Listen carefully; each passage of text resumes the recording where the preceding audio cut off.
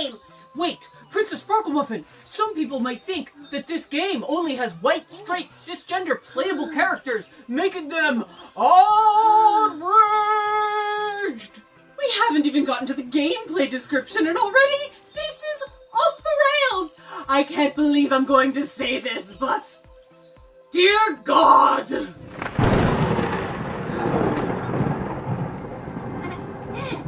So, if my wish comes true, Bossfight Song of Sparklemuffin will be a comedy-driven, turn-based, JRPG-style PC game with inspirations from The Legend of Zelda, Final Fantasy III, and classic adventure games like Monkey Island and Quest for Glory. So, what happens in this game? Stuff like this!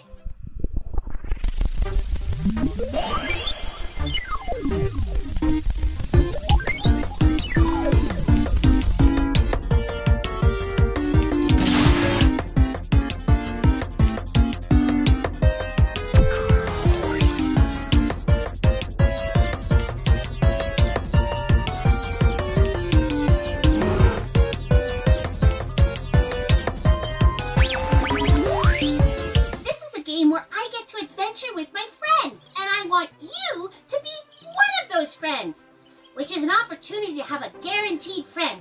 And how often do you get that chance? So you, or any character you want to be, can be an NPC, quest giver, or even a sub-boss, immortalized in a video game. And a small number of people get to write stories that go in the game. How fun is that? I hope you'll become my newest friend and go on this adventure with me. But we need you to back this Kickstarter now, okay? So we can include as many different kinds of people as possible.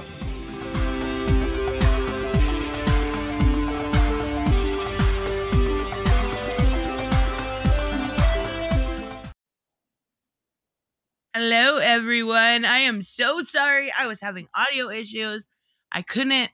At first, my mic was acting up, and then I couldn't hear anyone. So I apologize for being so late. But today we have with us special guest Liana, and she is doing a Kickstarter with Mary Jess. We also have Bianca. How are you guys doing today? Start with Liana. How are you? All right. Well, we're finally on. That was a comedy of errors. The audio gods were not kind to us. Poor Mary Jess. He's like an audio guy. He's a music guy, and he was going. Oh my goodness! Yeah. So tell us a little bit about yourself, Mary Jess. You're new to me. Well, I guess you could say I'm a trained opera singer, and I'm also an artist, graphic designer, and I'm originally from Ecuador, of all places. Oh, awesome. And I think everyone knows Bianca, but Bianca, how are you? Bianca.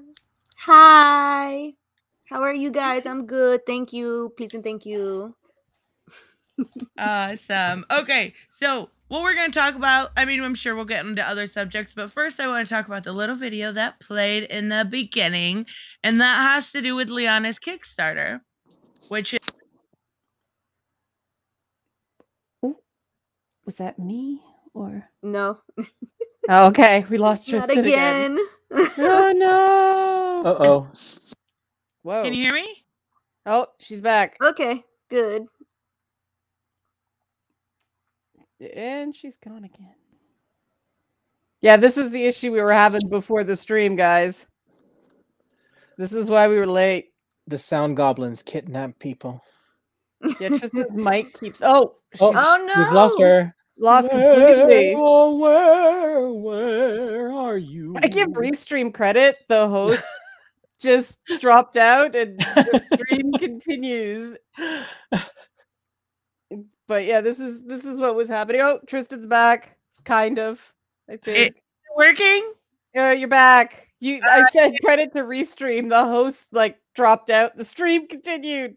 I know, I love it. The one time when me and Bianca were actually streaming, it was in the morning stream, and I lost Wi-Fi completely. Thanks, awesome to an awesome provider. And it went out completely, and Bianca's just sitting here like keeping the stream happy, keeping it going. I'm like, you are truly a trooper when it comes to it. I love it. Just talking about animus. Yeah, I wonder what's going on the internet right now that things keep taking a crap. I know. It was doing this to me yesterday. I had a birthday stream, and it was just anytime I would share anything, I would cut out. So I'm going to have to go through my computer and see what's going on. But back to what we were talking about. Tell us a little bit about your Kickstarter. Yeah, we're Mary Jess and I are making a game based on the Bossfight web series that I've been on the stream. You're nice enough to have me come on and talk about that. But it's as the video said, it's a classic turn-based JRPG with a lot of adventure game elements, and it's based on kind of little meta story that went on with Bossfight, with a fairy tale princess becomes the heroine of her own story, and she's got this band of misfit lovable oddballs and a poop throwing soul eating unicorn. And it starts off with a really simple story, a really simple quest to rescue her childhood nanny, her beloved childhood nanny, and it just goes from there. And much like the adventure games that it's based on, there's a lot of fairy tale tropes, pirate tropes, all that stuff, like all over the place, but it's very satirical. It's like a lot of that old, very kind of soft humor, but then there's a satirical edge. I think we're trying not to be mean, but we're pointed. It puts us at about right, Mary Jess. Like, we're not mean, we're just pointed. I'd say so. I guess we always hew to the Carol Channing rule of parody, which is to never be malicious and to have a little bit of affection for the subject you're parodying, but you don't need to dip into the mean-spirited and mean-heartedness. Yeah, I mean that's definitely a holdover from Bossfight.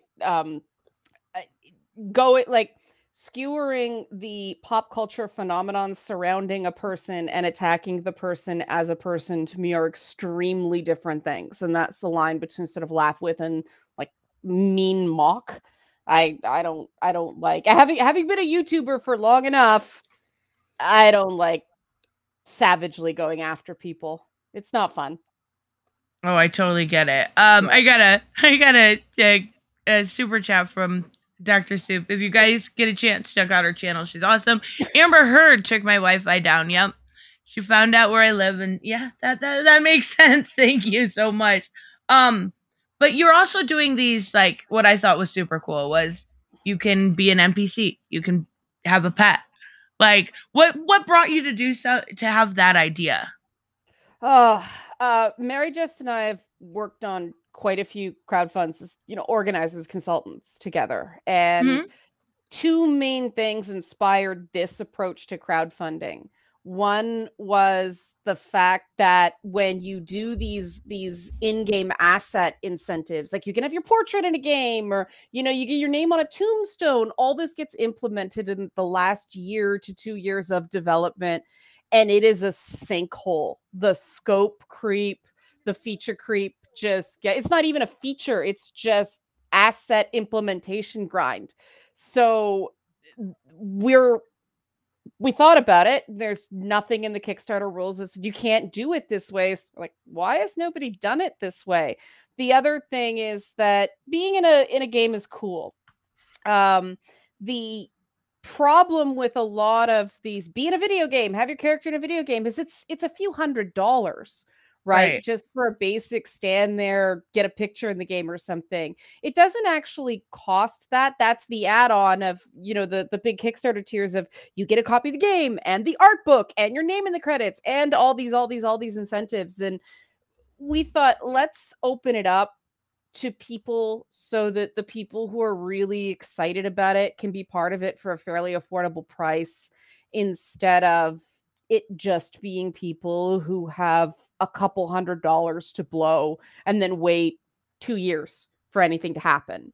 Right. So that was the thinking behind it. And then, of course, a Patreon member said, can we have her pet instead of us? That's where the pets came from.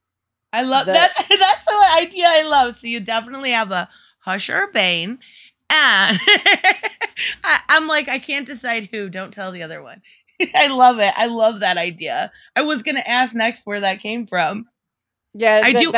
that's where it is. It's just somebody said I had a thing where people could put their pets pet photos on set in Bossfight, and so someone asked, "Are we going to do the same thing?" And I was like, "Why not do the same thing? Why can't we have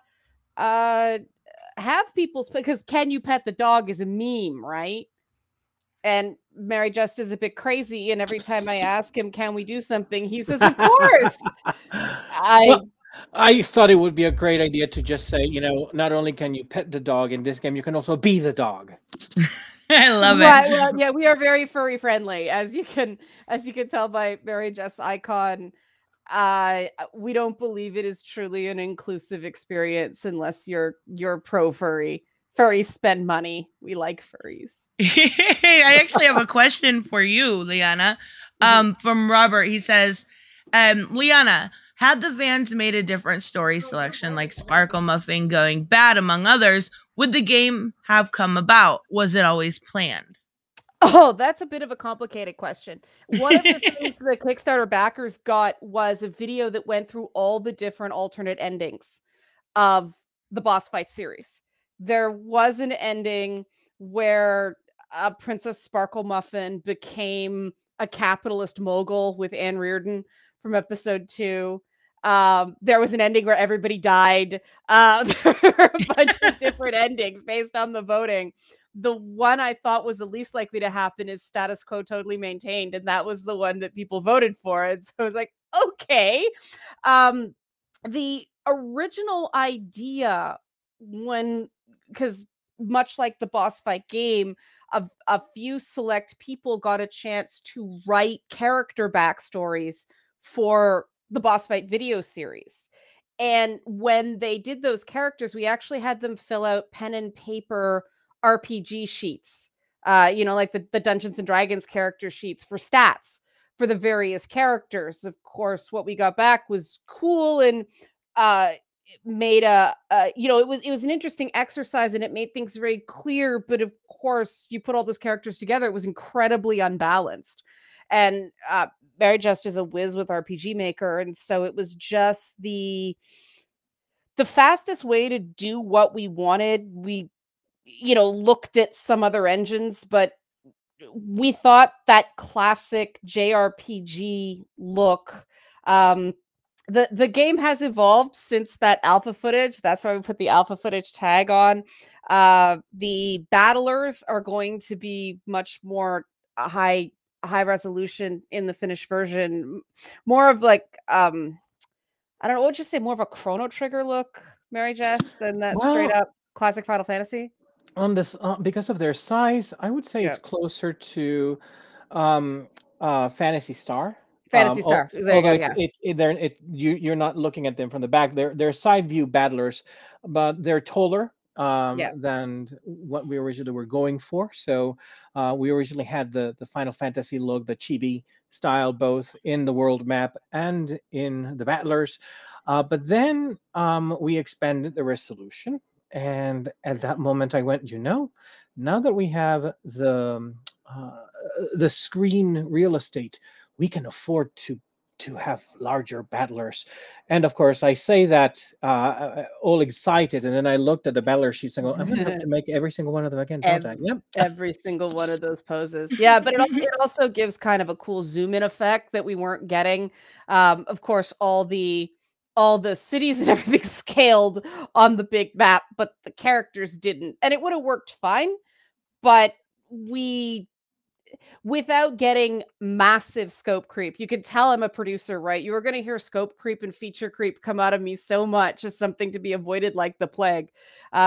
It's a thing in game dev, but without massive feature creep, we're going to try to create the highest quality silly poop and fart jokes, funny fairy tale princess game with furries and an eclectic cast we possibly can. Yes, when gamers get eaten by Grooves, game devs get eaten by feature creep.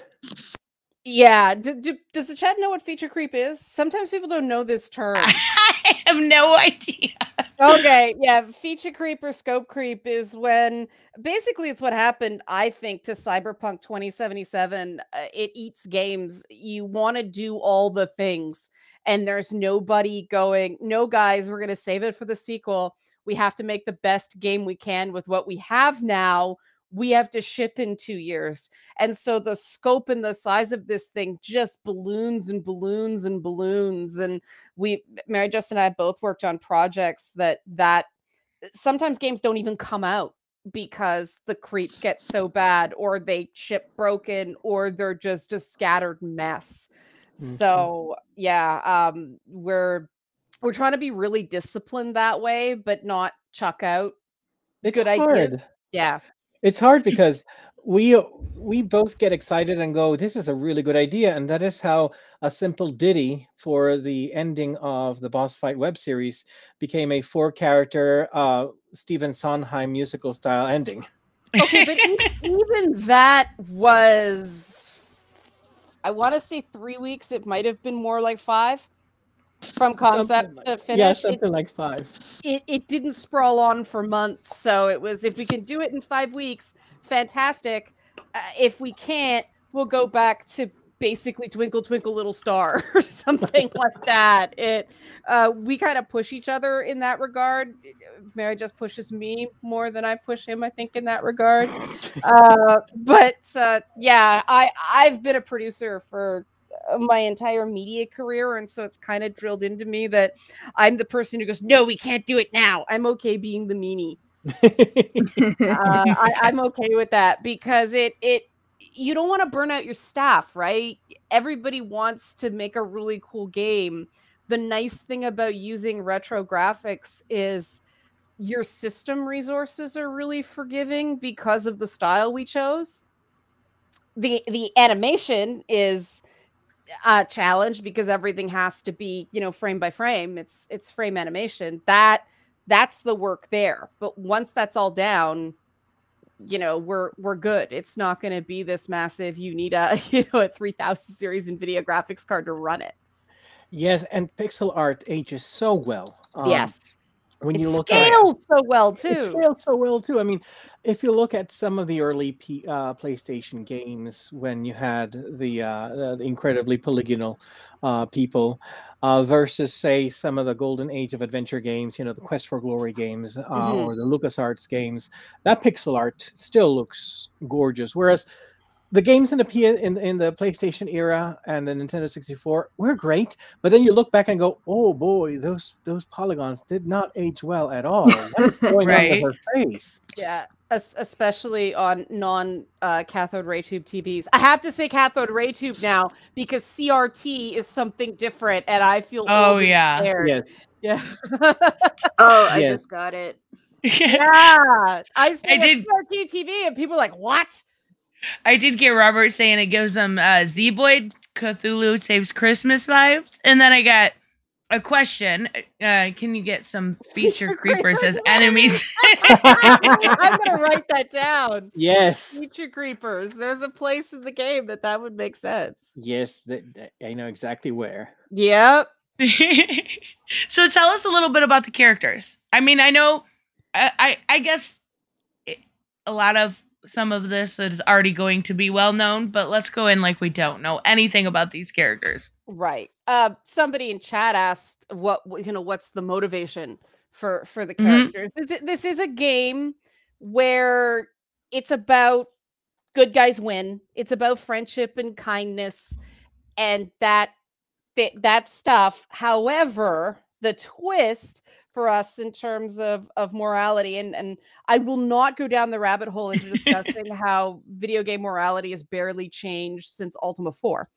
But the twist is that what's considered good and kind to, a sheltered fairy tale princess is not going to be the same as a succubus, is not going to be the same as an ancient warrior, is not going to be the same as a wolfman from space.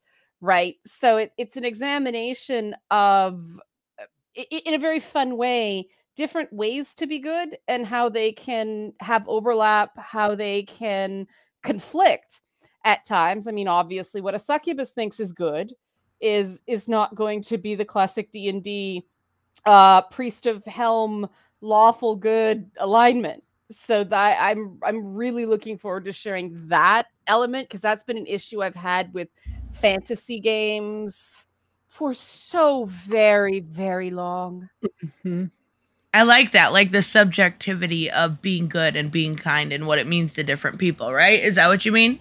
Yeah, and obviously there are certain things. Don't be cruel. Like, don't be knowingly cruel. Right? Right. Right. There are certain things that we recognize. Yeah, that's just bad. If you are mean, and you know you're being mean and you're deliberately being a jerk, that is not cool. Now there are some very, very snarky characters in the game, but Mouse, the Catman in the game, snarks for people's best interests. He cares. Therefore he scratches sometimes. He's kind of a on benevolent Poland. yeah, he's sort of we when we talk about in writing, we separate Armand, the space wolf, is a big bushy waggy tail, and Mouse is a flicky tail, in terms of dialogue and reactions to things. But you also get into people's backgrounds and traumas and what happened to them, and the whole golden rule is a very subjective thing, that do unto others as you would have done unto you. Um, Obviously that's very different for different people based on where they come from, right? And one thing that's super great, somebody would consider incredibly considerate to one person, is get out of my space, you're smothering me, to someone else. And we really want to explore that. What's the point of a role-playing game if you can't role play?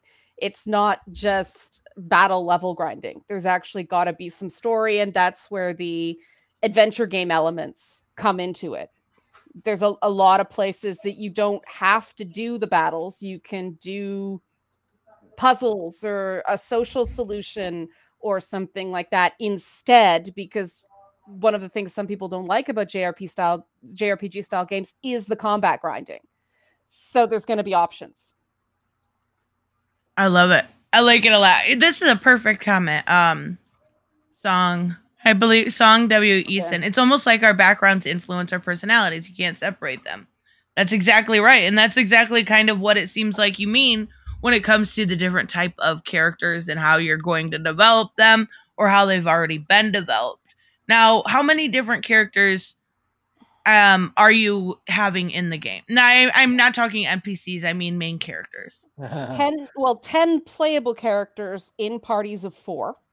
Okay. But then characters from Bossfight like Anne Reardon, Shao Kind, Rohul Henchman, I'm forgetting some others, but they're the Sorcerer Zarkazan, they're going to be shopkeeps and other characters in the game as well. But the characters you see on the crowdfunding page, that's the 10 playable characters. We pick them for play style as much as anything else. When you look at them, you can kind of see, yeah, okay, I kind of see how that character would play. We wanted some variety in that regard, but we also wanted a bunch of personalities as well. Right. Not just, hey, this person hits really hard and this person uses pew pew bow and arrow, right? We wanted to also create characters that I think Mouse, sorry, Mary Jest, Mouse is the game character. I'm looking at the cat. I think we kind of went anti-BioWare in that BioWare characters tend to start as cliches and go, kind of peel back like an onion. Whereas we more went, yes, the fairy tale princess thing, but let's challenge the cliche right off the bat. So let's have the mixed race guy be the nobleman who uses a bow and arrow, right? Let's have the warrior guy be the sidekick and come at things sideways. Let's make the cutesy poo unicorn huck poo at people and immediately challenge those tropes Mhm. instead of saying the trope is inherently bad. And I know I'm Right. going into a little bit of dicey territory there, but we all love fairy tale tropes, right? Right. I mean, everybody grows up. There's a Disney song you love. I don't care what anybody says. Everybody has one Disney song, Or likely more 3. than one, or all the Or Disney 10. songs. Yeah, or a few dozen. 75. There you go. Probably more. We all love that stuff, I right? mean, Mary Poppins basically turned me into an opera singer. But Oh, there you go. And That's I mean, funny because I love Sleeping Beauty because the singer who plays Aurora is an opera singer. yes. well, that'd be prepared in the chat. Yeah, I mean, everybody's got something, and we don't want to go, oh no, we're reinventing the wheel. And I think we're also both kind of sick of the grimdark, Yeah. right? Right. Oh God, yes, I'm so tired of that. We're both big Terry Pratchett fans. Yes. The name of Princess Sparklemuffin's nanny should be a dead giveaway for that. It's a risque. It's Nanny Netherwax instead of Granny Weatherwax. But we're uh we're big fans of Terry Pratchett, and the wonderful thing about Terry Pratchett is it was such scathing social commentary in this wonderful, bubbly, colorful, friendly veneer. And he also this is the thing that I like the most about Terry Pratchett, and a lot of people who dismiss him fail to notice. Terry Pratchett had the ability to create satire and to create commentary, but at the very end of the day, he was very much a benevolent figure. Even when he is pointing out the foibles of his characters, there is always an element, even if the character is an absolute horrible person, there is, for example, he will have an element as a narrator of sadness that this person went this way.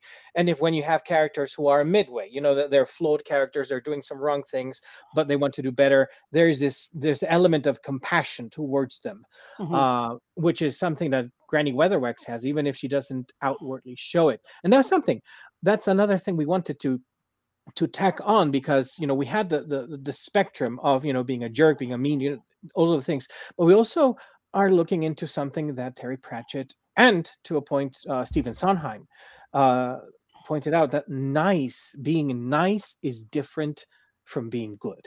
Yeah. Yeah. Yeah. Yeah. And Yes. obviously Bossfight went right to the heart of that. The evil criminal organization was called Nice. Nice. Yeah. Noise. Nice. Nice. Yeah. But yeah, I mean, nice is just telling people what they want to hear, right? And that's Yes. not Yes. always the good thing to do. That's not always the kind thing to do. And yeah, I mean, someone mentioned solemnity in the chat, and that's a very interesting choice of words, and that's really good feedback. That's part of the cool things we've done doing these streams, is we get feedback right now of what people want. And that's really useful. Yeah, there it is. And Yep.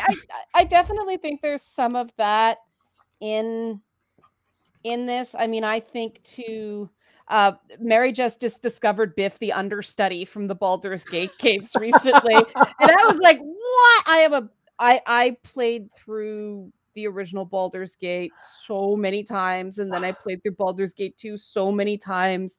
And what's so inspiring about those games is they were only partially voiced, and no cinematic cutscenes, nothing. It was just picking moments. And there were moments that were incredibly touching. How familiar are you guys with the series with the different playable characters? There's this one elf named Aerie. She's a winged elf, fairly obscure subclass, but yeah, she got her wings cut off. And this is way before Lucifer, the TV show, did it.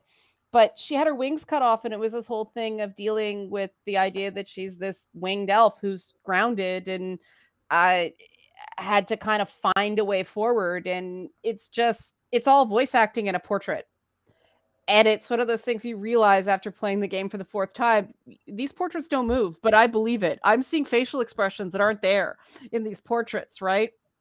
And there's a real art to a good portrait, which is why we're doing the little character studies that we're releasing on Twitter and the Facebook group and stuff like that. And that's another thing about the chat one kind of like really popped on the whole grimdark thing. And the issue with grimdark for me, and I wonder if Mary just agrees, and I wonder if, Tristan and Bianca agree, it's not so much that there's an issue with going dark. I love my gritty stuff. The problem is if you do it wrong, there's nowhere to go. You need light and shadow. You need color and contrast. Chiaroscuro. There you go. And if you don't have the light, you can't have the dark mean anything. Mm-hmm. You know what I mean? It's one of the one of my favorite principles in opera. A very well done opera will have the tragedy be cathartic because there will be at least some element of hope in it, as opposed to, well, Wagner is exhausting, so I'm not going to bring him up. I mean, if you can last through one Wagner opera, you deserve a medal. But for example, if you look at Tosca, for example, even though it's a story about authoritarianism and corruption, but at the very end, you have this woman Tosca, an opera singer, who stabs the man who killed her boyfriend to death. And she goes, before him trembled all of Rome. Davanti lui tremava tutta Roma. And then she gets chased by the guards, because they've just discovered the body. And she has this majestic moment when she just stands on the parapet and turns back to them and goes, Scarpia davanti Deo. It's like, Scarpia, I will see you before God. Then she turns and she jumps off the parapet into the abyss to her death, because she will not be taken alive. She will die on her own terms. And she absolutely defied everybody and just left a mess behind her, and she doesn't care. And you, of course, the audience is in tears, but they go, good for you, girl. Good for you. Right? I actually do have a question for you from Incubus. So is it going to be like Advanced Dungeons & Dragons, only super girly with Pegasus, Unicorn, Fairy, Amazons, and Mermaid as character classes with Shrek-esque double entendres? If the super girly elements come from Mary Jest, I struggle with super girly. That was sort of the funny thing of me going. Princess Sparklemuffin was supposed to be a one-off character that was created to be annoying as a foil for the character I super loved, which was the Evil Queen in Lady Bits episode 12, the previous series I did to Bossfight. But people love this Princess Peach pastiche. And so I'm like, all right, we'll run with this. My heart is still with the Evil Queen. We're going to get to that. But okay, there's this thing in video games of people saying, we want to see the damsel in distress rescue herself, right? But then you get into what that means. And the cheap out tends to be she inexplicably learns to fight and becomes some sort of ass kicker, right?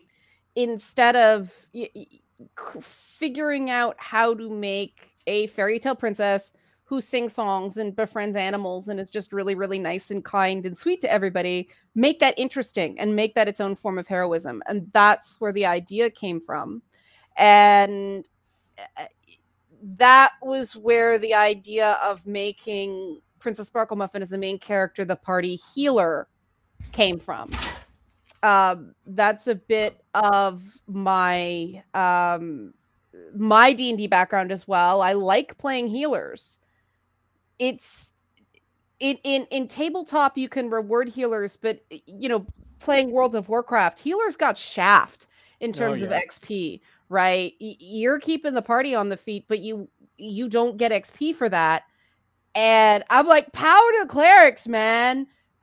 Let's make this interesting. Let's separate the religiosity from the healing factor and create a main character. Because let's face it, when you're picking your character loadout, I know I'm jumping all over the place because this is kind of a deep dive in terms of design, but when you're picking your character loadout in a 4 to 6 character roster, you have to have fighter, mage, rogue, cleric, right? Because you need a complete party. So you end up picking characters based on what you need them to do in battle instead of it being fun. So we gave the player more real choice by going, okay, you're going to have a healer in your party no matter what you do. So now you can just pick the characters you like to play instead of needing a healer. Does that make sense? Oh yeah. Okay. It goes back, well, Robert saying, in my opinion, part of why the love for her is because it goes back to your original argument with Anita about damsel in distress, and it personifies things. Do you think that has a lot to do with it? I think people maybe it's really tough to talk about why Mary just might be better talking about this, because it's really hard to talk about why characters like a character I created.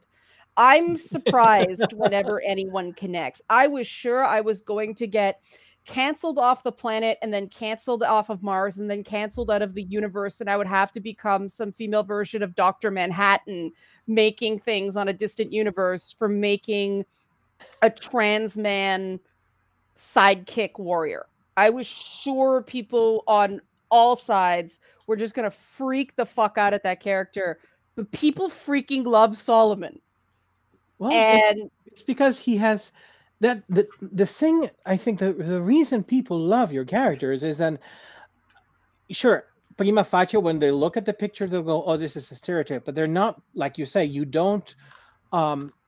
You go ahead and make them interesting. You give them a reason for being. They're not just, the princess. They're not just a sidekick. They have like social justice story. Of course, his backstory has elements of hilarity, like the Golden Girls and Nana Muscuri CDs. I can identify. But it also has all of that story about being gaslit, about being used, about being used by someone as a tool instead of an end in itself, as a means to an end, and then feeling left as an outcast, feeling rejected. And in many ways, that was kind of incubating there from the first appearances of the social justice warrior, and people kind of see that there is something in how you portray these characters that telegraphs, there is a lot more under the surface, and we're going to get to see that. And we're going to get to see that in the game too. Now you have more than just, the 27, 37 minutes to tell a story. Now we've got the 10, 20, 30, 40, 50, God, how our game that where these stories can be told at length, and the player can have an input in how some of these stories resolve. Yeah, that's the part I'm excited out of extrapolating from the boss fight voter choice thing, letting people have their own individualized experiences. So if they really want to see that different arc, they can. And I think the challenge is going to be there, making the characters stay true to who they are, but providing some branching. And then I don't know about you guys, but with me in RPGs, I much prefer sort of the Yakuza style open world thing of not every encounter you have is bracing and life changing. Yes. Sometimes they're just funny things that happened. So we've sort of embraced that of not everything is going to change the arc of the character's destiny. Some stuff's just going to be really fun and you can horribly fail out of it and still win. Right? And you have the tiers where people can actually write stories, right? Yeah, those are gone. Okay, those are gone. I'm sorry. No, but we knew those would go quick. There is an opportunity for people to be a quest giver NPC, meaning they actually get a portrait instead of just the dialogue, the avatar, and they get some dialogue, and they actually get to go, I want a quest that does this. Right. And we'll go and make it with some involvement for them. We limited the number of writers more than Bossfight because there's only so many people I want walking around with spoiler lore, right? Right. For obvious reasons, everybody's going to have to sign an NDA on that one because there are going to be times where they're going to write something and we're like, no, you can't do that because it's not released to the public, right? So, yeah, there's that. People can even, if they got the money, design their own sub boss for the game. Yeah, that's what I was going to ask about next. So what is that? Well, there are parts in the game where we've sort of designed this dungeon and go, we want a sub boss here. What is it? So let's just open it up to people, because let's face it, some of those mid-dungeon bosses are the best ones are kind of anachronistic and weird and come out of nowhere, and it's just a moment, and then it's done. Teenage Mutant Ninja Turtles was sort of the inspiration for that for me. Yes. Oh, you gosh. know that 4-character, I'm really dating myself here, 4-character side scroller beat 'em up Turtles game. The one you got to play is that you could pick your turtle, and and I was always Donatello or Leonardo because that's Donatello had the best reach. He did, but he was kind of slow. I went back and forth. I'm not good at picking a single main, except for Horny on Main, the base camp in Saga Sparklemuffin. That is the base camp.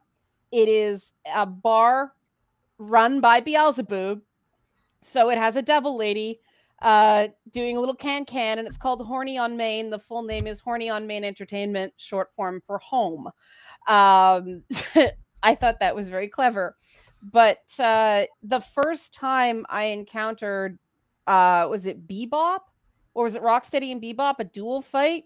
It was just, I was kind of aware of Ninja Turtles, and I'd read the comics and I'd seen the show, but something about Rocksteady and Bebop being bosses, it just made me realize how totally messed up those characters are in such a cool way. And they don't do very much except be a couple of guys the Turtles can beat up and you don't feel bad because they're kind of bullies, right? They're also a boar and a rhinoceros, which is awesome, right? But it doesn't have the menace of Shredder or the the curse you stuff with Krang, but they're just cool. And that was the idea of, I don't care how anachronistic these sub bosses are.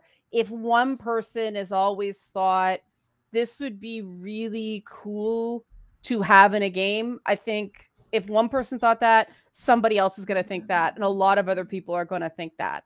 And part of making a game about friendship and kindness is to bring in other people and kind of give them hugs through the game design process. And if somebody can feel validated by having that character they always wanted to see in a game, that's awesome. That's what gaming's about, right? Like those experiences that don't necessarily make sense. Why were they Onion Knights in Final Fantasy 3? Why does Kojima do half the Kojimas? We can speculate. We don't care, right? That's something I find has been lost in the West, right? Just putting things in because they're cool, has been lost. Yeah, if you look at, things like the Quest for Glory games had a lot of anachronistic humor. And you didn't go, well, that breaks setting. No, it's like, oh, that was funny. Or even when you go through some Final Fantasy bosses and you have a case where you're suplexing a railroad. Or things like, well, you can't do this anymore, but the Batmobile suddenly drives out of a cave in the original King's Quest. Yes. Okay. Just things sort of happen because that was Ultima. That was an Ultima. There was one in King's Quest as well. Oh, I missed it. The bird's cave. Every so often, the Batmobile, you heard do do do do do do do, and this Batmobile just drove out. You could do that and not get sued in the 80s in video games because everything was mail order on floppy disks. Yeah. but even in Quest for Glory 3, they had a Sanford and Son homage in the junk dealers in the market. And in one of the Space Quest games, you had ZZ Top. Yes. And in Leisure Suit Larry, there was a reference to most other Sierra games, that one death where you in like the Sierra Death Workshop kind of thing. And did those like fourth wall break? Did it, break theme? Sure. Did anybody care? Oh, 95% of people here don't know adventure games. I was just gonna show you that. This is why we're here because this is the issue. An adventure game now is more people are familiar with Japanese adventure games, which we consider visual novels. Right. I was just going to say that. Yeah. We get into a terminology issue here because visual novels and adventure games are not the same in Japan, but ignorant Westerners mix them up all the time, right? But all the time. Yeah, but back in the day, there were these simple puzzle-driven stories where you actually like moved around and manipulated inventory. Yeah, explored environments, stuff like that. A lot of that stuff got bundled into RPGs.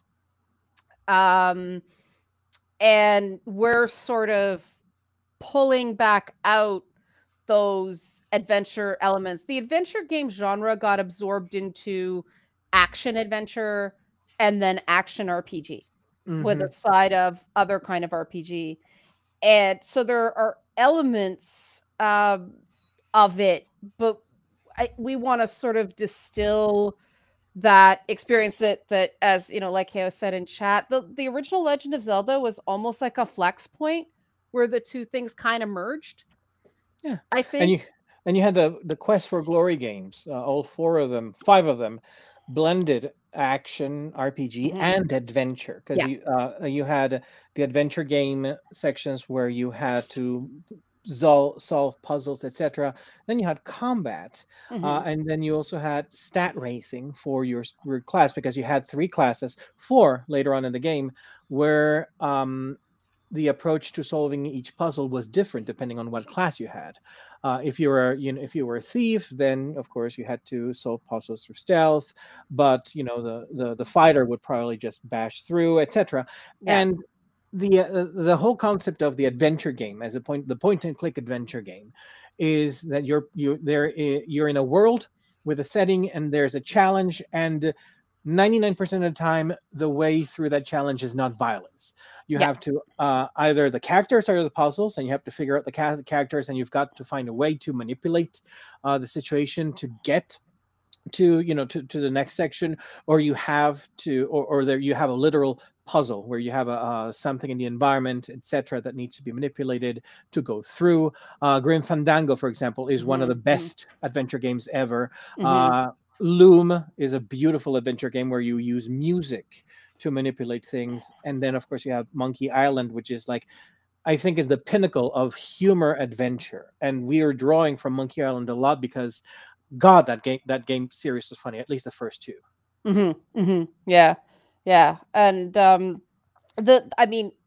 player tastes have changed so much since the 90s that what it means to make an adventure game is now completely different, because you have to manage frustration tolerance, and nobody's going to accept a soft lock anymore, right? People are like, what's a soft lock? A soft lock is just you get stuck and you don't know why, and you can't finish the game. You basically have to restore a past save or start all over again. This was people's idea of fun in the early to mid 90s. You can't do that today, right? Nowadays you have to have, and I think in many ways it's a better design philosophy. The early Sierra games, the King's Quest games, and the early Space Quest games kind of made it a funny thing that you would die, so you could see the different ways that you could die and get the error messages. But what many people don't realize is that they were breaking new ground. Roberta Williams is in many ways the mother of graphic adventures and graphic players, graphic games. And so they didn't have rules, they didn't have best practices. They were figuring this out as they went along, and of course a lot of their experiences of games as a concept were tied to the arcade. You just had a set number of Mhm. lives, and you died. You could, trial and error. As the industry progressed, and you went on to older, more mature design philosophies, you had LucasArts, who went, let's not punish the player with multiple deaths. Let's make it so that you can't die in this game, in our games, but let's try to create puzzles that are intuitive. And if you think about it just a little bit, you can figure out the way around that. Of course, later on, you had issues where some adventure games just vanished up their own butts with Mhm. incredibly complex puzzles, like the Gabriel Knight 3 Oh password yeah. puzzle. And so, in many ways, that was the first death of adventure games, because they came back later. They came back in force in the 2000s. And if you see the things like, for example, Dave Gilbert is doing with the Watch It Eye games. Shout out to Dave. Yes. Yeah. The Blackwell Chronicles games, the Unavowed games, Mhm. they have puzzles in them, but they're woven into the story and woven into the character. So you really know how you're going to get through them. You just have to figure out the steps, etc., and you get a Mhm. very rewarding experience. But we have to remember that we wouldn't be at that point. Like Dave wouldn't be at that point if Sierra hadn't laid the groundwork with all of the mistakes and all of their successes. Mhm. Yeah, yeah, and people have not played them. Yeah, It's and you can find most of them on GOG.com for dirt cheap, as well as the Ultima games. The Ultima games are a cornerstone of role-playing history. Richard Garriott, Ultima 4 is one of the most influential games yeah. in the role-playing and the entire role-playing spectrum. And unfortunately, companies have not picked up on the notion of the ethical choice. They have simplified it and kind of made it a bit of a surface thing, Paragon Renegade. yeah, Yeah. like BioWare does.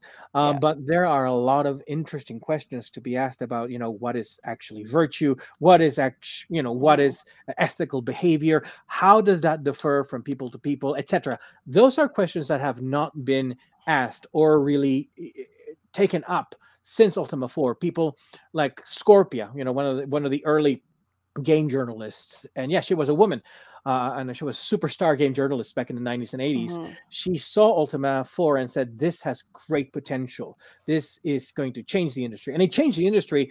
The industry has just not changed enough. It has not taken up all of the potential ideas that can be explored from that. So, look, guys, go guys and girls, go to GOG.com, look up the Ultima games, look up the LucasArts adventure games, look at the Sierra games. Those are foundational games in the Mhm. industry history, and many of them are super playable still today. The funny thing is, you're talking about this, and I'm like, I feel like uncultured swine. I don't know half the games they're talking. I'm like, I heard BioShock. Okay, we're good. I know what we're talking about now. Yeah, well, see, that's So the bad. thing is we want to make a game so that people understand these concepts without having to go back and replay dozens and dozens and dozens of adventure games, right? We want to bring back that experience, but have it be modern expectations. Because Right. I can go on at length at how brilliant what Ultima 4 did was Mm-hmm. what Richard Garriott was trying to do, or now Richard Garriott Takayu. Dude is so cool. He took his wife's last name when he got married. Yeah. But he basically wanted to solve the problem where in Ultima 3, players just went running through, pillaging farms, killing all the NPCs, and there was no reason not to. You kill people and take their stuff. What's wrong with that? Right? Right. And so Richard Garriott came up with this really elaborate additive moral virtue system that gaming really hasn't moved past since. The idea of he didn't go straight up Judeo-Christian cardinal virtues. He kind of came up with his own combos. Unfortunately, when Dragon Age Origins and certain BioWare games tried to pick up on that, they found their completion rates tank in their player base they got acquired by EA. EA said you can't do that anymore. And so we have the dialogue wheel where it's just Paragon, Renegade. And, you know, there's a little heart when you flirt. There's a little brain when you're going to say something thoughtful. And I don't find myself engaging with those games the minute I know what, you know, oh, I'm going to be smart here. Oh, I'm going to be snarky here. I'm going to be, you know, I'm going to flirt here. The sexual harassment in later BioWare games is really bad. You go back, you're playing as everybody's boss, and it's like, hey, you want to hit it? Like, oh gosh, that was pre Me Too. That is why I just loved how Saints Row just took the piss out of that. Yeah, that's a great series too, Saints Row. Oh yeah.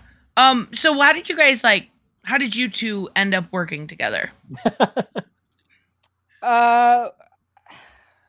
The working together question. It was sort of, I think we have a similar mentality about things, and then incredibly complementary skill sets. So it's that sort of thing. And we joke that we're basically the Lutece twins from BioShock Infinite. I'm Rosalind, he's Robert. He's like, yes, let's do the thing. And I'm like, hold on. Bird or cage, it doesn't matter. But I like the cage, you know. There's some of that. There's some of work style is really, really important in this business. People can be absolutely brilliant, but not have the same process. And so it's an absolute disaster and they end up hating each other. Right. We have complementary enough work styles. It's a bit of a challenge to add new people because we are so, okay, let's go and do it. We do things so fast. We've had to sort of slow down and again, contain scope so we can do things in a smaller team. If this game goes well, we'll have to learn to manage people. But yeah, I think that it just sort of happened. I was doing things and I said to Mary just, hey, we could use this. Do you want to do it? He's like, okay. I think that's just pretty much what happened. It was kind of jazz. Yeah, the first thing that we ever did together, it was me writing a musical number for Bossfight. And then we did the Sims parody before that. Oh yes, we did the Sims parody. That's yeah, true. We did the prayer, the Sarah Brightman and Andrea Bocelli. Celine Dion. It had to be Celine Dion. That's right, Celine Dion. We go. That horribly cheesy song. Yes, everybody likes. I don't care who you say. And Liana wrote lyrics for her in English and for me in Simlish instead of the Italian. And we did it at the end of Lady Bits because I beat the piss out of The Sims over and over and over and over and over again. And I wanted people to know it's just in good fun, right? And so we did this little Sims parody, and Mary just went through and actually he made little avatars in The Sims and did a little video. Oh my gosh. Yeah. That's awesome. Yeah. That was the first thing we did together. I was way out of my comfort zone on that. Being Canadian and singing Celine Dion in public is oh no. Yeah, there's so many reasons why you don't, but I'm a huge Steve Martin fan, and he writes in his autobiography Born Standing Up that he overcame those sort of inner barriers for him where it's like, I can't play an instrument, but I can play an instrument funny. I can't sing, but I can sing funny, right? And I took that. I don't have to be Celine Dion. I just have to get close enough to it to give people a laugh, right? And that I had a terrifying phobia of singing in public for years and years and years. Oh no! Because of something that happened back in school. But that kind of got me over it. And now, if you've seen Bossfight, you wouldn't know, but I kind of crap my pants every time I realize what I'm about to do. Because the other thing that's funny about Bossfight is I'm singing lead out of my range. My natural range is Anne Reardon's, not Princess Sparklemuffins. Princess Yeah, she's a Sparklemuffin. mezzo. Oh, it's such it's such murder. But it sounds cute at the end of it. I actually got a pretty interesting question. So, what is better, making or playing the games? That's like asking what's better, making food or eating food. That's true. I can't say. I mean, I love the creative process, but I also love seeing what other people are doing. And when it's good, it's amazing. And then you go, I want to make something awesome too. I want to express. I want to create crazy things. So I guess I would say it's a dependent cycle for me. It's funny. I went for a similar metaphor, but mine was what's better, sleep or sex. It We could go for depends. food or sex. Like how tired are you, right? Like playing a game that you feel really understands you, rejuvenates you, and makes you feel refreshed, right? But you know, taking more of a risk, and that to me, sex is good when it's vulnerable. Um, and so making games is very vulnerable because you're putting a lot of yourself out there, right? And then asking people, hey, fuck around with these characters we spent years making, right? They are different. I think that making games has given me a deeper and greater appreciation for what other people do when I play games, especially in the AAA space. AAA Mhm. games get so much crap, but those games, those Ubisoft, you can make any game you want as long as it's an open world game with RPG elements. Those are still solid.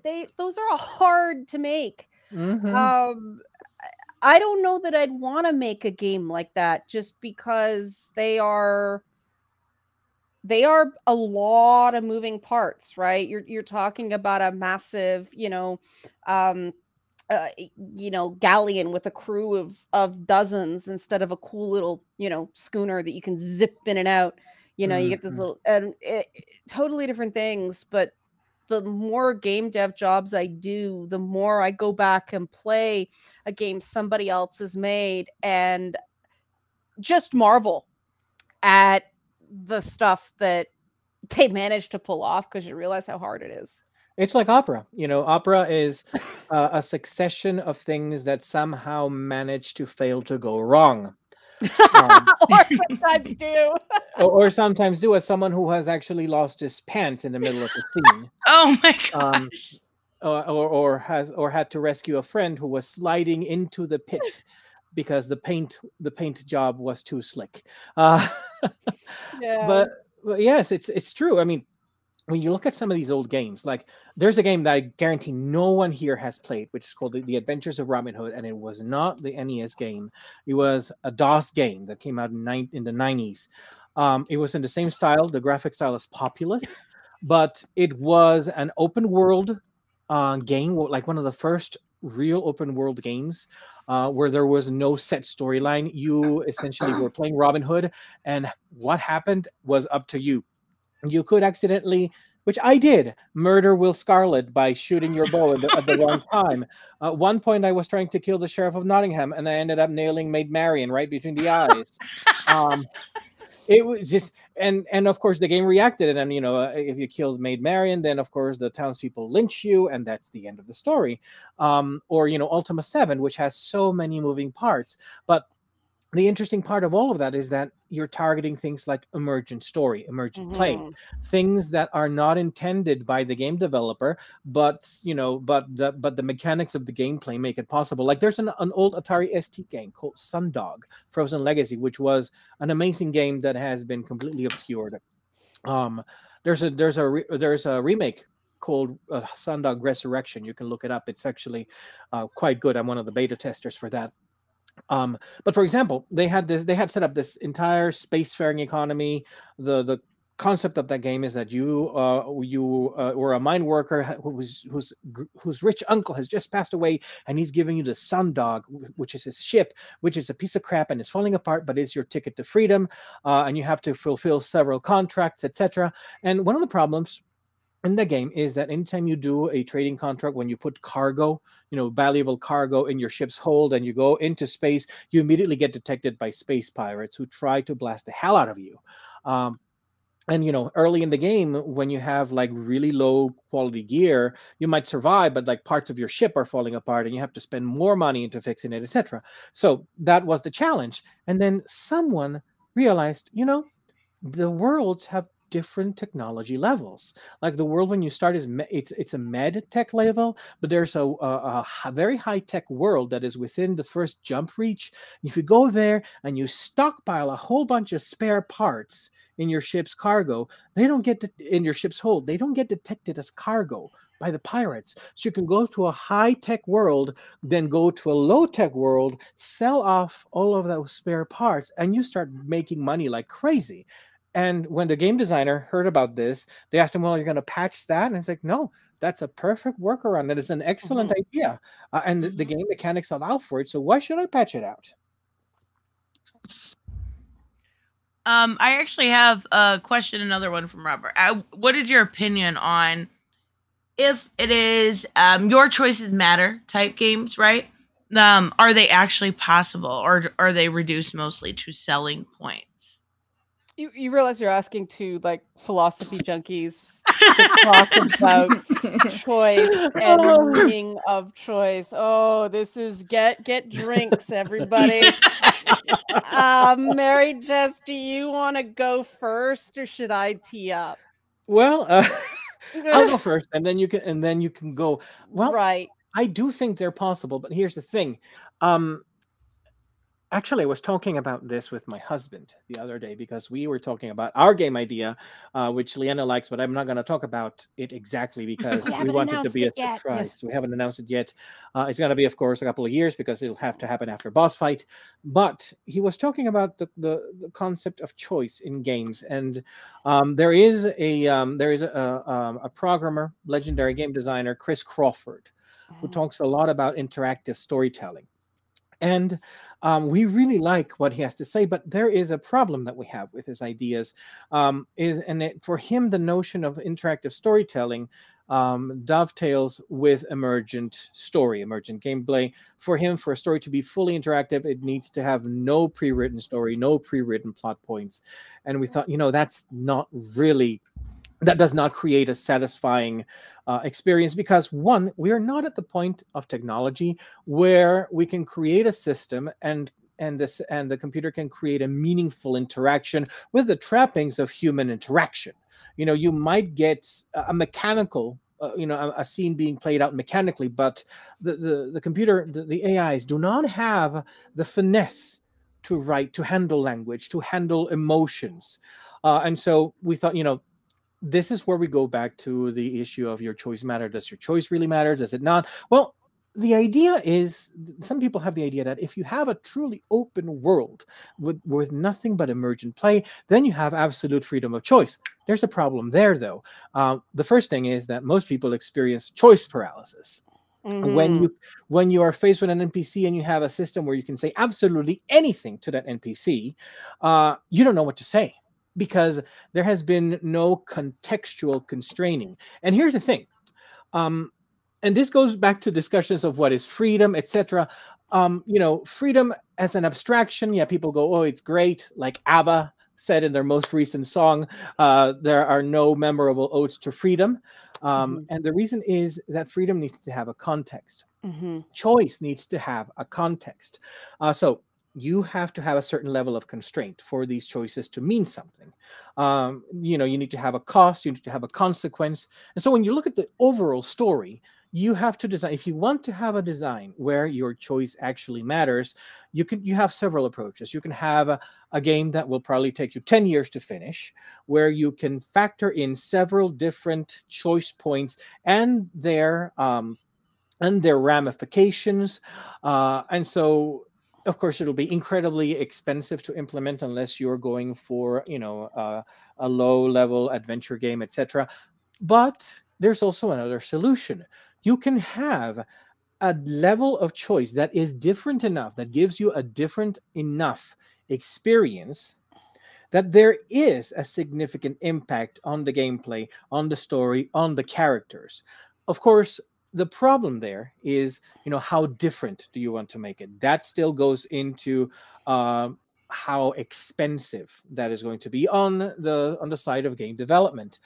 So you can have a game. It's surprisingly, you can have a game where your choices do matter, even within a small scope. I Mhm. encourage people. There's another thing I adore is interactive fiction. The textile games from the Infocom era, but the genre has remained alive. It is constantly being produced. There's yearly competitions. One of the greatest interactive fiction writers is Emily Short, and she wrote a very short. It's a one-room interactive fiction piece called Galatea, which is kind of a callback to the Pygmalion Galatea myth. You are in an exhibition room and there is this statue, but she's sentient and she can talk to you. And depending on how you interact with her and the things that you say to her, whether you encourage her or whatever, you have different endings. Like in one ending, she steps off the pedestal and she leaves with you because she wants to be free. So you have all of that in there that you can just pull off in one room. It is perfectly possible to extend that Mhm. to have to the extent of a full game without having feature creep, without having an overarching monster that just collapses on itself with its own weight. It's just very difficult, and it takes a very, very good design mind and probably a shit ton of charts to pull it off. Yeah, and then expect, when you go through the review process to have the people reviewing games not understand what you're doing. And that sort of there's a big difference between being most people who review games are like, I'm a writer because they write reviews or they make videos. They're language driven. And that's when you get into what do you mean by choice? Mary just suffers through me doing this all the time. This is what I was thinking. He just went this and Pygmalion and Galatea and all that stuff. And I'm like, what do you mean by choice? And what do you mean by matter? Right? Because choice, there are two types of choice in a game, right? Reductively, there's narrative choice and then there's gameplay choices, right? Picking which weapon to use in a fight is a choice. This is what I love about the Far Cry games. I can storm a fort with a tiger buddy chucking meat so that the tiger eats the guy. I can use a rocket launcher. I can go in loud. I can go in quiet. But when people review the games, the story's very linear. Yes, because the choices aren't in the narrative, they're in the gameplay. Those are still choices, right? You get into narrative choice, then you're into branching story. That's what most people see as choices matter. But that's not the only type of choice that matters. If you want truly emergent choice, then it has to be all gameplay because there's no narrative. It can't possibly be. You've got an infinite number of choices. It's the monkeys on the typewriters, right? But then even within narrative choices, you have to decide, and there's two competing irreconcilable philosophies in game design. There is no right or wrong here. There's one team that believes that choices must have consequences to matter. So there must be cause and effect. Otherwise, it's just sort of existentialist claptrap and sophistry and solipsism, and it doesn't mean anything, right? And then you've got other people who claim if there are consequences, then all you're doing is min-maxing. You're not actually making a choice based on a truly interactive experience, because a truly interactive experience is all about how you feel about what happens. One is very kind of German philosophical, one is very French, which is what happened with the original Watch Dogs, and why they decided to make a game that was all about how you feel about this flat affect main character.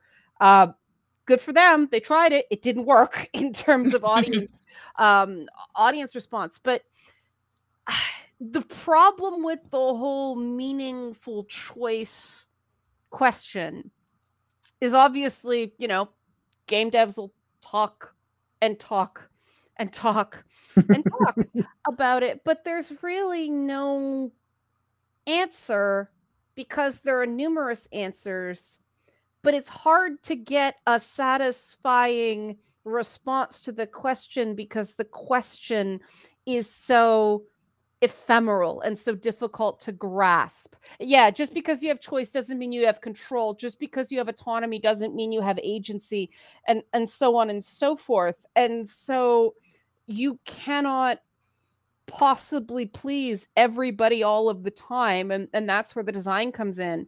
You have to make a very clear decision very early on in your process.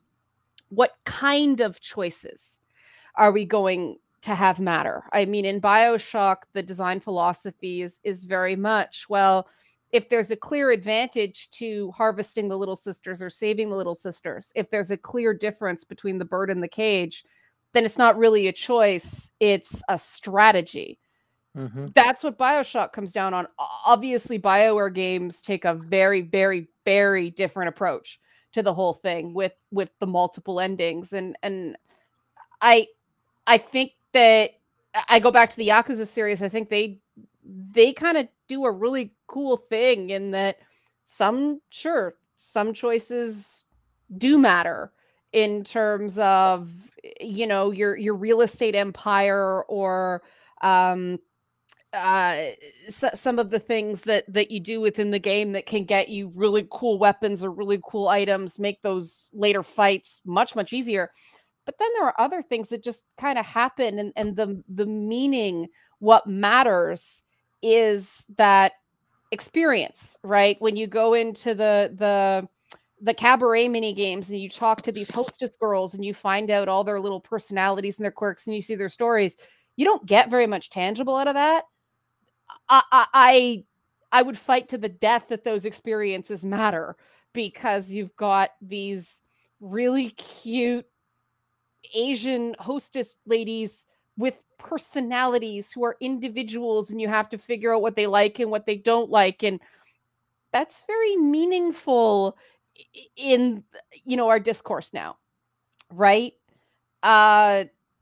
So that was an incredibly long non-answer, and I apologize for that, but sometimes the most truthful answers are a repurposing of the question.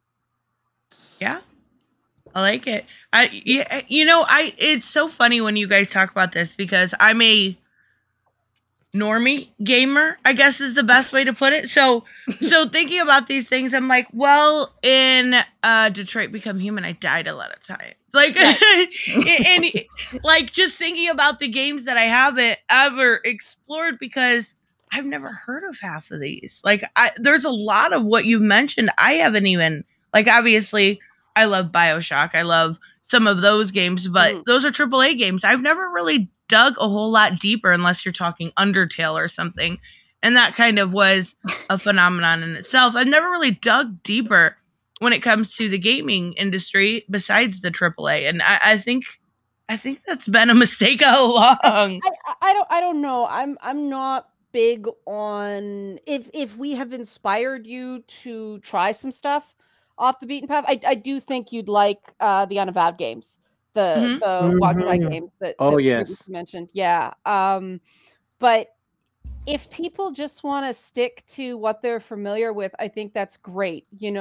People who only play the annual Call of Duty and the annual Madden and maybe, some NBA 2K or whatever, that's a gamer.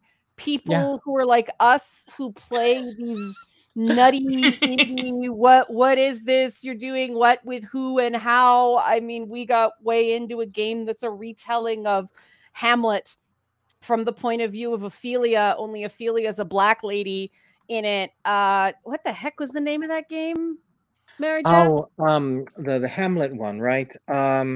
Elsinore. Elsinore, that's right. It's called Elsinore, and it's a time loop. And you know, the indie games are a deep well, and you basically sort of go through word of mouth and what you like, and if you like this, you try other things. And but people shouldn't feel like if they don't have the really nerdy deep dive lore dump knowledge that we do, because you know we do this stuff, that shouldn't make them feel less, that shouldn't make them feel second class, that shouldn't make them feel like they have less of a right to an opinion. I think that's part of the problem with the industry, is there's too much gatekeeping in that regard. If somebody picks up a Halo title and sees God, fantastic. I wonder about that God, but you know, that's great. If somebody thinks,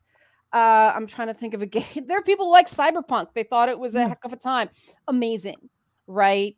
I hated The Last of Us 2. If people love The Last of Us 2, I loved it. Yeah, if people love The Last of Us 2, that's good, because you know, like I said about the choice answer, you cannot possibly get everybody in anything, because there's too many binary choices you have to make as a designer. And so it's the same thing with comic books, right? Like if people just read big 2 comics and they don't delve into some of the indie stuff, or you know, they're not like me, who was obsessed with 90s Doom Patrol, and all of a sudden that's relevant instead of just friggin' weird. And you know, it is not better or worse. Hobbies and pop culture stuff should not be, I don't believe they should be identities. I certainly don't believe they should be jobs. And unfortunately, at this point, there's just too much maintenance to be allowed to have an opinion on anything, you know. And I certainly don't want to make games for that audience. If the game comes out and major game reviewers utterly loathe what we did, I will cheer. I know. Oh, I do have a question, actually. Aren't the, what's it called? Oh my gosh.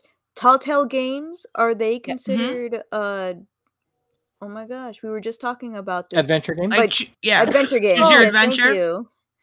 That is a very interesting question, because we're gonna get super polarizing now without intending to be. You have Please games do. like that. You have games like Life is Strange. You have games like Gone Home, and you get into it's not a game because there's no gameplay in it. It's like, of course there's gameplay. You are doing button inputs. There's no combat. There's very few puzzles, but there is gameplay. And this is where you start realizing that we work and play in an industry that is made up almost entirely of jargon. The categorization issue is so, I will say problematic. I never use that word, but in this case, it's not a problem, but it's a potential problem down the line. And again, I'll give you guys a binary branch, and then I'll throw it over to Mary Jess, because he'll have a much more poetic take on this than I would. I think you're seeing our different styles of thought, right? Like he weaves a yarn, and I'm like system flowchart, right? A to B, B to C, split, if and clause. But you know, there is genre in everything else: mystery, comedy, drama, gothic, right? Then there in games, we have this other thing that people call genre that is actually ludo genre. It is the type of game, not the type of story. And I wish people would start calling them ludo genres, because then, you know, fantasy genre, RPG, ludo genre. And they're not the same thing. And too many game genres are getting locked into a particular, like if it's an RPG, we must have puffy shirts and elves and dwarves, right? No, can we please get Anachronox? or a noir detective RPG. Mhm. Or so they kind of tried with LA Noir, but it was more open world. Disco Elysium. Disco Elysium, yeah, there's a shining example. It had sort of magic realism elements to it, but yeah, there's a good example of something that sort of broke the mold. And that's why when we get into these classifications, these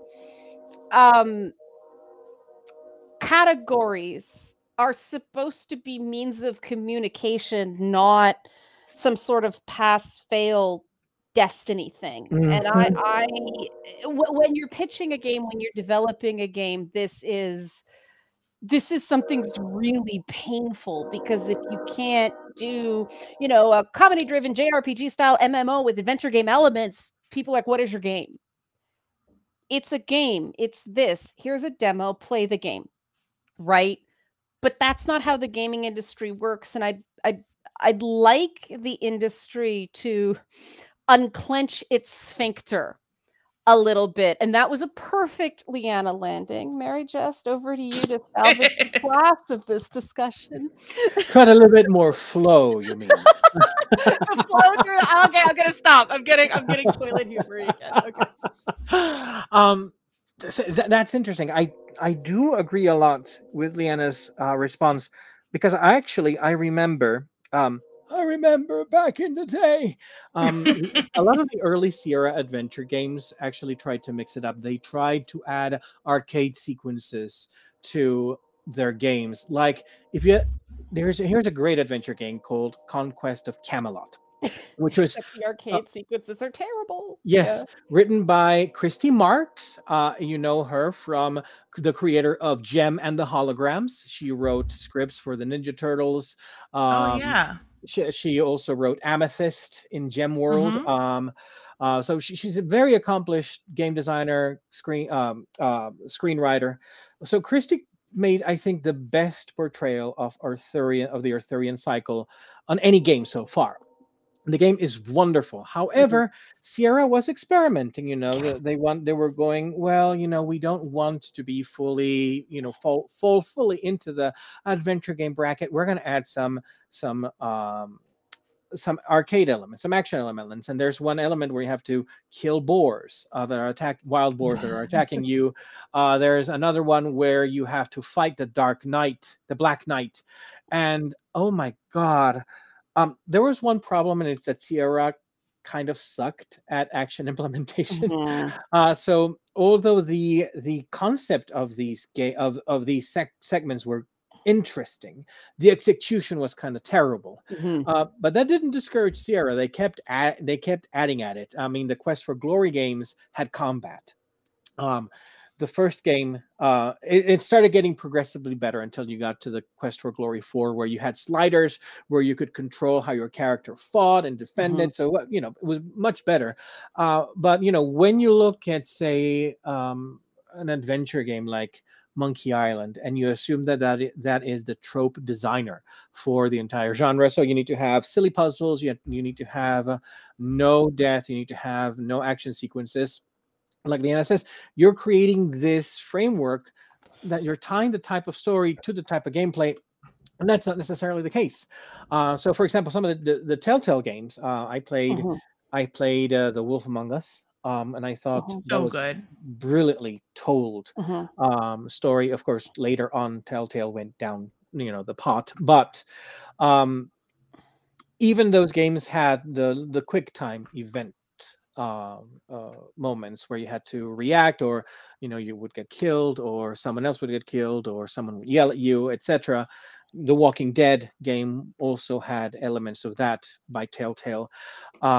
So I would consider them adventure games, regardless of how the mechanical trappings of the game mechanics appear, because when we're talking about genres, you have the Ludo genres, which is, of course, how the game handles, etc. But you also have the type of story that's being told.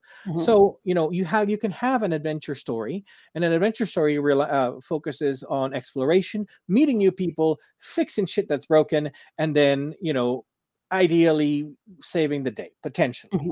That is what you focus on in an adventure story, the exploration thing.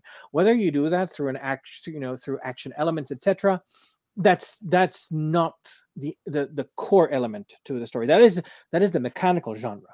But you can have a platformer. The platforming part is the mechanics, but you have a story that deals with adventure, with exploration. A great game that does this is oh my god, I want to say Iconoclasts, but I might be completely off the rails. I have it on my Steam library, but it does things of that sort. An RPG role-playing game. Yes, you're embodying a character, and you do that through both choices that you have with other characters as well as the stats that your character increases. How you do that, are you going to do it as a turn-based RPG? You can have an action adventure RPG. You can have card-based RPG. So yeah, Liana is spot on. There needs to be a distinction between what type of story are you telling and the mechanical or mechanistic genre that is being used, and those don't need to be tied together. You mentioned Fables. Fables was fantastic. Yes, I would. The comic or the game? I just want to be clear. Both. The game. Yeah. The thing about, Fable.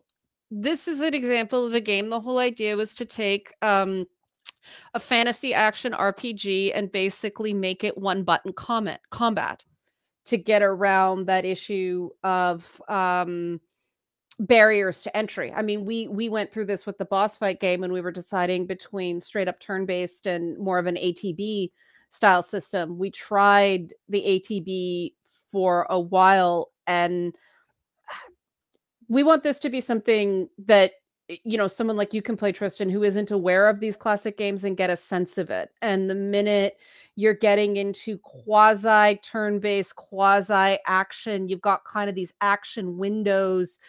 It's too confusing when there's so many other things going on. We want people focusing on what kind of poo the unicorn throws at the enemy, right? Or what kind of fun combination of moves you can do so you can get a bit of a giggle out of your combat experience, as well as, defeat the bad guys. But yeah, it's again, people shit on Fable when it came out. I was really surprised. I think they did a great job. It's a game series that has first of all, it was on the original Xbox, and Xbox's golden era was the 360 generation. So at that point it was cool to, PS2 is awesome, and then shit on Xbox because it was new. It was an RPG on console, which some purists had issues with.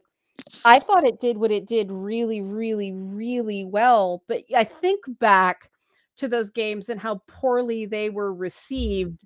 And now to hear people speak so fondly of them, I kind of sit back and go, hey, hey, hey, hey, hey, to all the people who had their noses in the air back in the day. Because that's a critic standpoint, right? That's not a creator standpoint. And they are very, very different places. One of my favorite games of the PS3 era, got the shit kicked out of it, Heavenly Sword. It was short because they couldn't fit any more on the physical disc. That was all they could do because of the motion capture sequences. And so it was designed to be replayed, but it was too short. 7 out of 10. They judged what wasn't there instead of what was there. And Fable was very similar. People wanted and here we go, meaning again. I think we found the what does meaning mean theme of this stream. But they wanted more meaningful combat. They didn't want to do sword, arrow, arrow, magic, like Fable did, right? They missed the point that the whole point of Fable is button. I know exactly what to do here. I'm not thinking, what spell do I use? What weapon? What is this with stances and, hotkeys and all that stuff? It was simple. And then you could select to run around and have people call you Arseface. And Chicken Chaser. And Chicken Chaser, and a bunch of other things. I don't know of anybody who did the heroic things. It was always Arseface and Chicken Chaser because that was fun. But this is where I get into the whole review process and the issues that the industry has in terms of, again, gatekeeping. You get people who don't understand the game they're playing, which anybody who does anything in art criticism is subjective. Mary Jest and I were going, how, Guardian, why, what about giving the ABBA Voyage 3 stars out of 5? Like, how do you not either love or hate that album? How do you go, it was just meh, right? But this is the problem with art criticism. It's subjective, and this reviewer at The Guardian just did not get it. And there's so much more to not get with video games. Somebody mentioned Eternal Darkness, Sanity's Requiem in chat. Brilliant game on completely the wrong system for it to have caught on. If that had been a PlayStation game, it would have blown up and been amazing, but it was on like the GameCube or something like that. It was an M-rated game on a Nintendo system when that wasn't happening. And there are these really unfair things in terms of receptions to games. And I know crunch is bad, and thank you for the sound effect. Whoever just crunched. That was perfect. Crunch. But crunch is really bad, and poor pay and all that stuff, gatekeeping and hiring.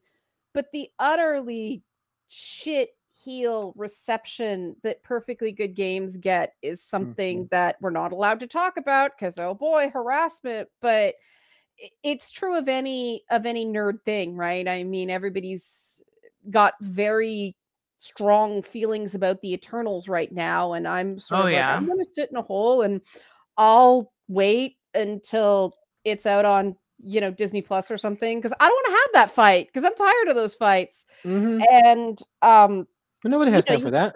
Well, some people do, and that's fine if that's their idea of fun, fighting on the internet about things. Cool. But there's I prefer to focus on stuff I like, which is why we're making a game about kindness and friendship. And again, kindness and friendship doesn't mean the game's going to be soft. It doesn't mean there aren't going to be snarky lines and dark moments, poignant moments. But yeah, it's just so, again, these things should not be identity. They should not be jobs. They shouldn't be full-time commitments. And yeah, people are making money off those fights, and I'll go one step further and say people aren't just making money off the fights. They're making money beating up on other YouTubers over those fights, and that's not right. And that tone, that example is being set by the enthusiast press, to the point that that enthusiast press has now become a punchline. They dropped it in the most recent Doom Patrol episode of the enthusiast press, and I'm like, okay, that is a very funny throwaway line. But we need to do something about the tone in the industry, and it's not going to be web-based journalism. It's not going to be online journalism that does it, because everything's driven by clicks, right? It's going to have to be the community, and it's going to have to be the development community and the gaming community that do it. And that was part of the reason we decided to do this, because I felt like I'd done all I could with videos about games. It was time to just sort of make a game and go, here it is, right? Think I suck. Hate me if you want. I don't care. I made something with the intent of people enjoying it. And there is nothing not good intentioned about that. Yeah. Yeah. Like Alice said, what's the worst that could happen? We'd be last. Yeah, nobody plays it is the worst thing that could happen as far as that. Nobody playing it is worse than people hating it to me. Well, when I didn't even ask. When do I looked on the actual Kickstarter. Do you have a set date that you think it's going to be finished, or is that kind of in the air right now? We're aiming for 2023. We're doing the Doom marketing model of we're going to be putting out like a 6 to 10 hour experience so that people can sample it, because I mean, one of the commitments of these games is the sheer hours. Right. That they have. So we're going to have 3 or 4. It's the western to southern quarter of the map that people are going to be able to explore and have a complete experience. It tells a complete story with a resolution, but it's basically going to be a demo that people can try it and go, do I like this kind of game? Is this something I find fun? It's a sampler that people can, binge in an evening or play it over the weekend. We believe that if people give this a chance, they will like it. They will have fun. They will find it accessible in numerous ways, not only from a disability standpoint, but also in terms of the gameplay being very pick up and play. But yeah, we want, so we're aiming for 2023. We wanted to give ourselves a lot of time because it's better to be early than late. And then the complete experience will be coming out after that. How much later will depend on things like funding and things like how big we end up going. The development's very modular. So, it's that's a very long answer, sort of explaining the answer 2023. That's what we're aiming for. That's not that bad. Like a lot of times when you look at these things, we're nearly a year away from that. I mean, I understand you've got 12 months in that year, but that's really not that bad. Like because I have no idea what goes into making a game, none whatsoever. How much actual, you're talking about a 6 to 10 hour game. How much actual man hours is that? Oh, a lot, because of all the, what we call like pre-production, all the character development, all the assets, all that stuff. The nice thing about RPG Maker is it's much faster than having to, get stuff from the Unity store and then customize everything, because nobody likes, just straight up Unity assets. Unity's a funny thing because it's become this industry standard thing, and it is not user friendly at all. Oh no, at all. It takes a long time, but it's free-ish, right, with Unity. But that's the nice thing about doing RPG Maker is stuff comes together relatively fast. And we're using things, one of the benefits of RPG Maker is that it uses a tile set based map system, which is, it's kind of like a puzzle. You put things together. And we have purchased a pre-made tile set, an asset pack that I have been modifying. All of the characters have been created, the main characters, their sprites were created by me, but we have several NPC templates, we have etc. And I'm going to be modifying them and creating our own as well. But it's good to have something, and it has its own distinctive look. We went for something that looked like a 16-bit game like Chrono Trigger, because we really like that aesthetic. And it's a lot easier to make those assets than, say, sculpting 3D models, things of that sort. Yes. And I got another good question for you, Liana. What's more stressful, making a live action web series or an indie game? Oh, the web series. Oh, really? I didn't expect that. Hair, makeup, and wardrobe, man. Fuck that. That's the worst part. That's the writing it and everything like that, that's one thing. But oh, am I going to wake up today and my hands don't work, my vision's blurred, and I'm swelled up like a blimp? That's stress, man, because that is completely out of any control. Relatable. Yeah, you know, when you deal with chronic illnesses and stuff like that. With Let's not talk about the editing afterwards, where you were playing 4 characters at the same time and you were dealing with Premiere crashing constantly. Oh yeah, no. so many layers, so much green screen. It's a great reel now, right? I mean, one of the things I wanted to do with Bossfight is I started in television, and before that I was in theater. And it had been years since I'd been able to play characters anywhere anybody could see it. And there was an entire group of people that didn't know I did that.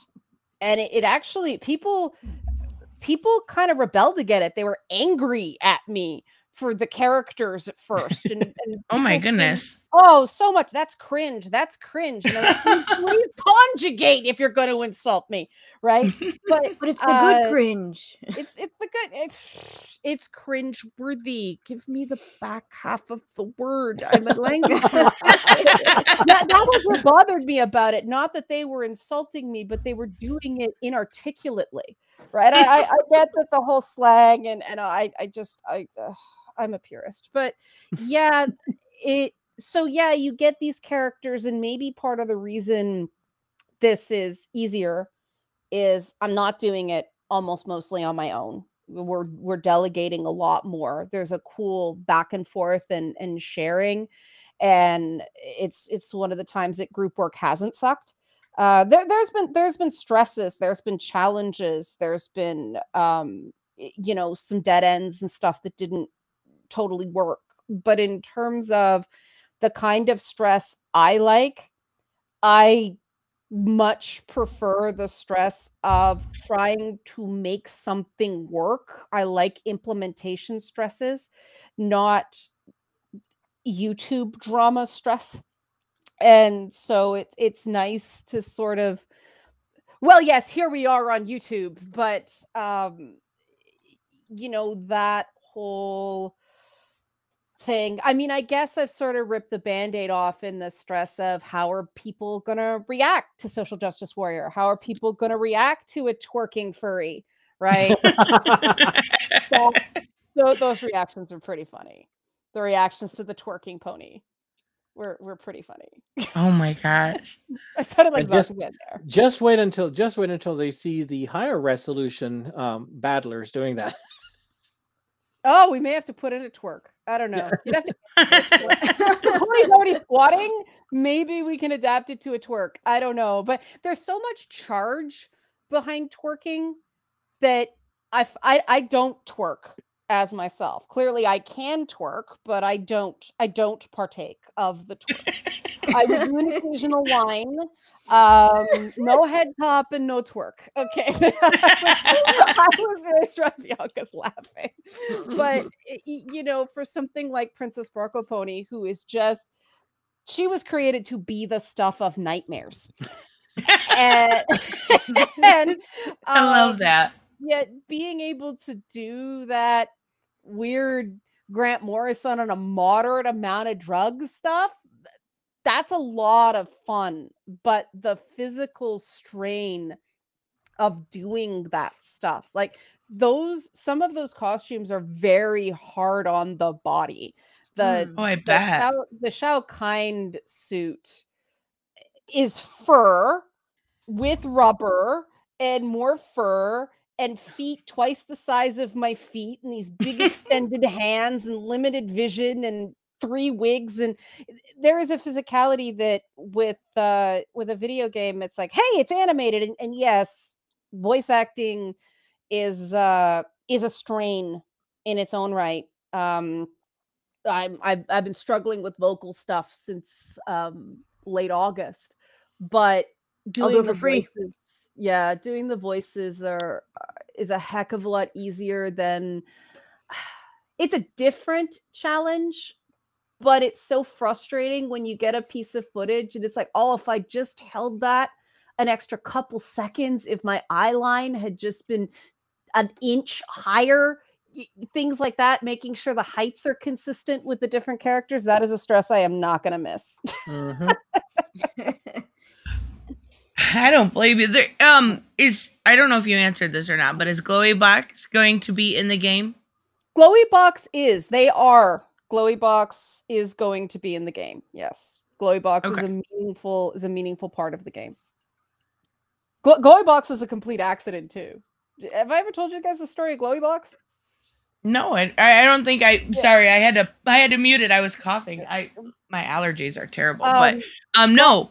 Yeah, Glowy Box came from Lady Bits, and I did an episode 0 because there was, I mean, Lady Bits was its own kind of drama, but I did a what this show is and what this show isn't. And in the comics, people kept saying they were staring at the Glowy Box. What is that Glowy Box? And I was like, what the hell's a Glowy Box? And somebody finally said, it's that coffee table next to you. So, oh, and this is the way I think. If they've named it, well, now it's not an it. Now Glowy Box is alive. And so what is Glowy Box? Who is Glowy Box? Why is Glowy Box? We got very French. And Glowy Box, because it was 3 kind of those translucent drawers with one of those exterior Christmas lights shoved in. I'm like, okay, it's 3 drawers. So they're collective consciousness. So Glowy Box has a they pronoun. We're going there. That is Glowy Box. And Glowy Box is the center of power because Glowy Box must clearly be a very powerful being if this fucking light box self-actualized on me right next to me without me noticing. So that's where Glowy Box came from. The fucker self-actualized. If you can make a Glowy Box work like Grant Morrison made a non-binary street work, you're good. Like, you've made it in life. I don't know. I love this was a bigger swing to me than Danny the Street. I think Glowy Box and Danny the Street hang out during the weekends. I think that's a thing. There is definitely, well, Princess Sparkle Pony is right in there with Danny the Street, right? I mean those two are very the Glowy Box sting. That's a choral.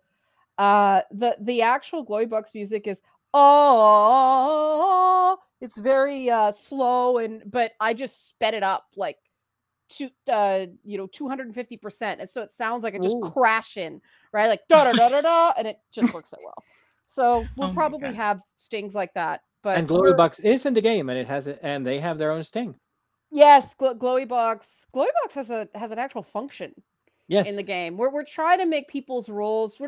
Gamifying video is interesting because it's not just, oh, we can throw this character in and be funny.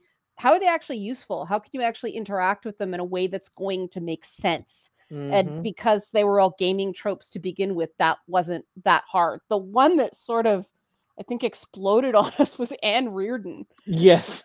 And she demanded her own number. I mean, it just kept growing and growing and growing in the involvement of that character. I think just because as it sort of occupies the same space when you watch it as what's it, Mona from Schitt's Creek, like the Catherine O'Hara character, just so over the top, this sort of Cruella de Vil type thing. See what I mean? The Glowy Box. Go right for it. And people are like, what's Glowy Box? I'm like, I finally asked, what's Glowy Box? Okay. Glowy Box demands your attention. Yeah, Glowy Box is an extrovert. And I'm not. That's too funny. Okay, so before we wrap up here, one last little push. Why do you think everyone, or give everyone a good reason to back this? Besides CBS said it's going to be awesome. You're better at this than I am, Mary Just. You do it. I am. Okay, I'll answer this in a sentimental kind of way. back it because it's fun. Back it because you'll have a little piece of yourself.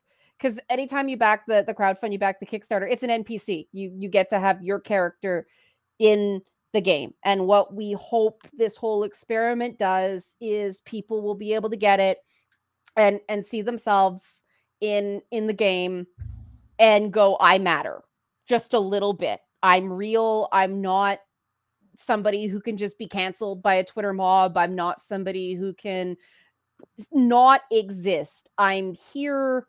It's planting a flag. It's sort of that basic human thing to, we go back to it, to have meaning, to matter. And that sounds very cheesy and maudlin and overwrought, but that was definitely one thing I had as somebody who's been, modeled in video games and had a DC Comics character based on me and all that stuff. It does make you feel different. It does make you feel like you're less than nothing. And so I wanted to share that experience for people who don't have an abnormal hip to waist ratio and giant boobs. And I finally made it not saccharine at the end. Go me. Yeah. And, we're both of us grew up on games like, I don't know if nobody has played this game, consider adding it to your playlist because it's one of the greatest JRPGs ever, Chrono Trigger. Mm-hmm. So that game, for example, had a totally bizarre cast. It had really wacky storylines. I mean, you're carousing back and forth through time, screwing everything up, fixing everything up. But what people remember about Chrono Trigger is the campfire scenes when the characters are sharing a moment, they're talking to each other, they're vastly very different people, but they're coming together and they're sharing something that's actually meaningful. And that's kind of a lot of what pushes us towards gaming. We want to give that experience. We want to create things that can give that experience to people. And earlier you said something, Tristan, that you felt like, for example, because you didn't know all of these obscure things, that you felt, kind of bad. Well, you don't have to. Here's the thing. And the thing about gaming is that gaming is for everyone. There's games all over the place. There's games in the past, there's games in the present, and you shouldn't feel like it's your task to learn everything. It's fun to learn things. And, if you ever want to discover the past of gaming and, the really incredible, important games that, shaped things that's totally fine, but you don't have to. Yeah. Like, for example, if you want to know about the history of RPGs, like Ultima, there's a great book called Desktop and Dungeons. And then there's a CRPG book project, which is free. And there's also for the graphic adventures, there's something called Hardcore Gaming 101.net presents the guide to classic graphic adventures. So all of that is there for you to discover if you ever want to. You don't have to. But the joy of discovery is that you go, holy crap, there's all of these games that I haven't played yet, that I could play yet. And that is exciting because you know what that means? That means your playlist is never going to be empty. Yeah. And people, if people use this as a jumping off point of, now I think I understand this, I'll go and play one of these older games, which do sort of have barriers. It's weird. There's been sort of a comment censorship issue in the chat, and that's too bad. Sort of talks about what I was saying of people feeling like they matter. Comment didn't get censored for me. That's what's so weird. But if people feel less intimidated to step off kind of the Xbox, PlayStation beaten path here, that's great, because there is a whole new world. But accessing it can be a challenge, and you end up sampling a lot and not finishing, and sampling a lot and not finishing, and it can get really discouraging. So that's another thing. Hopefully by building a dialogue and building a discussion around these games, we can, expose people to this older stuff. There's a succubus in the game. She's big on exposure. But as you can see where my sense of humor is going to go with this game. I mean, so is Mouse. You've seen his armor. Yes. Mouse's armor for me is a Planescape Torment thing with Anna's armor, and the reason I got kicked out of my first ever girl gaming group because I was defending this scantily clad red-headed tiefling character in like strappy leather armor voiced by Sheena Easton, but there's no stretch fabrics in medievalist fantasy. But they threw me out because I thought cool Scottish stabby tiefling rogue in cool leather outfit better than Thought Hooker, I woman drum. And Mouse's armor is leather and revealing, and there's a banana hammock, and there's chaps. That's the closest I can get to eating a banana. I can't. So the actual food, make that as dirty as you like, but it's not accurate. There's Beelzebub. Yeah, you see the different characters coming out when I start talking and getting punchy and don't realize that this is in public. but yeah, I mean, let's just, I think a big thing that we were doing, Mary Just and I, is we're like, let's just cut the shit with this stuff. We are both so sick of all the turf wars and the culture wars, and there's no reason that something that can't have people that don't look their skin's a shade of beige, right?